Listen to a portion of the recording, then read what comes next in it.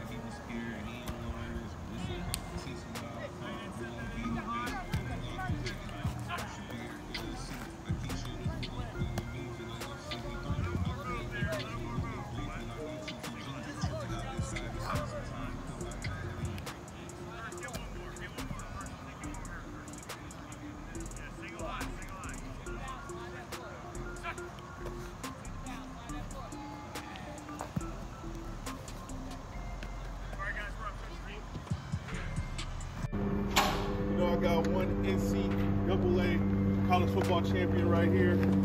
I got another NCAA college football champion right here. And myself, no college football champion. But we will get a champion. You feel me though?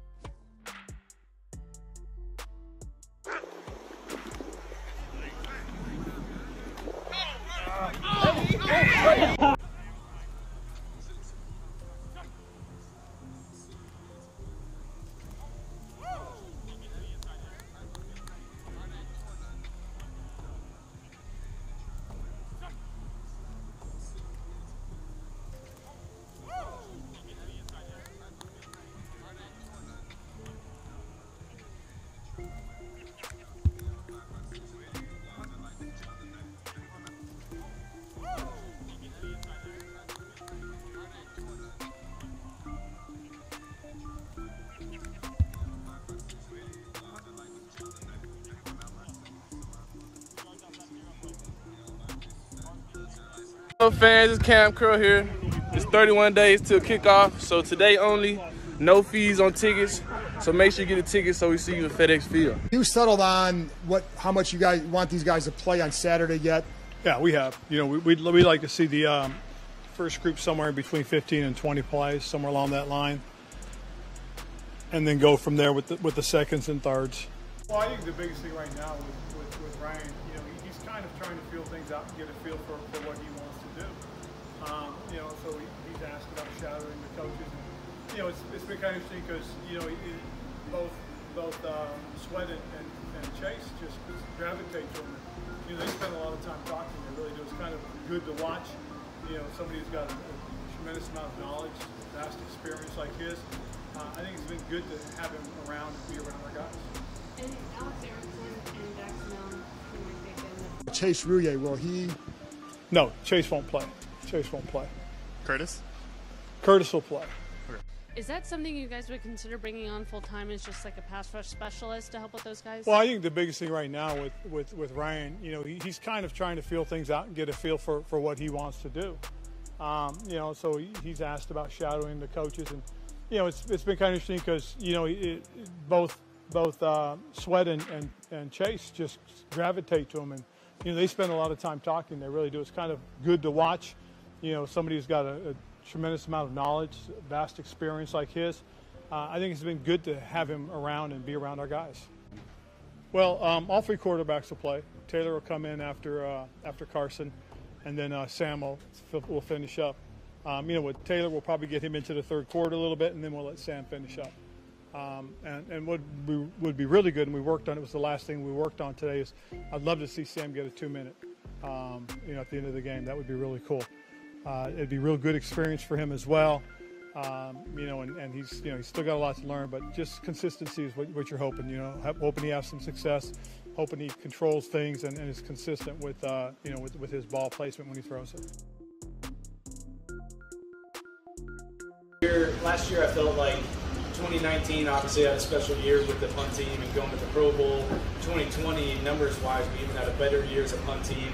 I think I was kind of outsmarting myself last year. I was pressing a little bit hard, trying to do a little bit too much at times when, at the end of the day, I think Coach does such an awesome job every single day of teaching us to build trust with one another, and it just frees you up so much more when you trust your other guys that they're going to do what they're going to do, starting with cheese with the snap, the protection, the coverage. I just got to give them some good directional balls, and hopefully we flip the field. And so this training camp, I had been working a little bit more on like the basics and contentment of what is a winning punt. That's such a thing, a winning punt. And so that's just kind of what I hammered on this year. It's been a fun camp and a good camp, and really excited for the preseason. And what's in the cooler, man? Anything fun? No. Anything like post-game fun? Pasta salad and a cookie. That's all right. Yeah, there's no alcohol or anything. You lost me at pasta salad. Yeah, I'm sorry. Yeah. What do you try to get out of camp? Yeah, so last year I felt like 2019 obviously had a special year with the punt team and going to the Pro Bowl. 2020, numbers-wise, we even had a better year as a punt team. I think I was kind of outsmarting myself last year. I was pressing a little bit hard, trying to do a little bit too much at times when, at the end of the day, I think Coach does such an awesome job every single day of teaching us to build trust with one another, and it just frees you up so much more when you trust your other guys that they're going to do what they're going to do, starting with cheese with the snap, the protection, the coverage. I just got to give them some good directional balls, and hopefully we flip the field. And so this training camp, I had been working a little bit more on like the basics and contentment of what is a winning punt. That's such a thing, a winning punt. And so that's just kind of what I hammered on this year, and it's been a fun camp, been a good camp, and really excited for the preseason now. So that one I must say I actually stole from a couple of punters across the league. So Johnny Hecker, who we played this weekend for the Carolina Panthers, he had this ability a few years back that nobody had really ever seen, where he would stand in this one spot and he would punt it all over the field from there. And then you had Brett Kern and Sam Cook and Thomas Morstead, who I thought were some of the best directional punters maybe in the history of the game. So I just kind of took little pieces from all those dudes. Brett Kern was the punter for the AFC in the Pro Bowl the year I went, and I stole the way he drops the ball to, like, I'm a golfer, so you play like a cut shot, like inside out.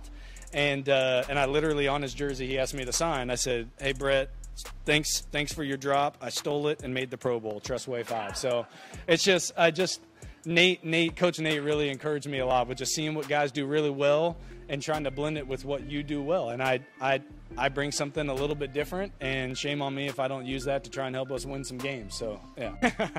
So I think the coolest thing now is, now that I'm one of the older dudes, all the young punters coming in that just have freaking cannons for legs, it just seems like they're getting even stronger. It just really, really ticks you off. They'll come in, they're like, man, Tress, I just don't know how you do it. Like, what is it that you do? And I lie every time. I go, man, just talk to it. You know, it comes off the foot and just talk to the ball. And sometimes it listens, sometimes it doesn't. Some of them believe me, so I don't know if they're out there like, oh, I don't know, it's just not listening today. So, but yeah, I'm not giving any of my secrets away. If they want to figure it out, they can watch some film just like I did and try and steal some stuff. So, yeah.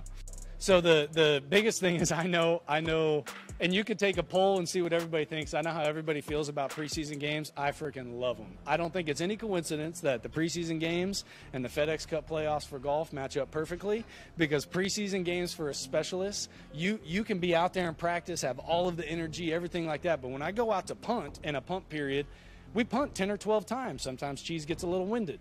But, like, we go a full period, and you can get into a groove.